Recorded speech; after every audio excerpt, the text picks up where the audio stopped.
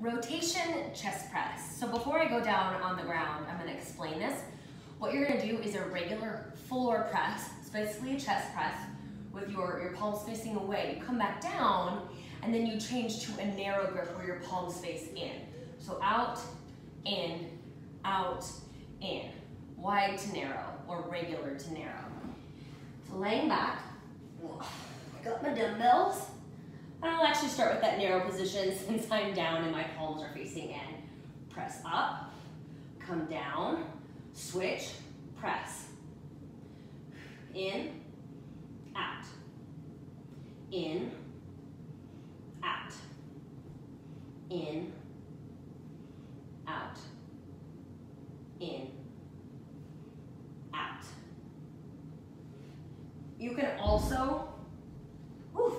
can also do this on a bench. I just don't have my bench up here, so whatever works best for you. I know it's kind of nice if this isn't a circuit, if you don't have to have a bench, if none of the other movements require a bench.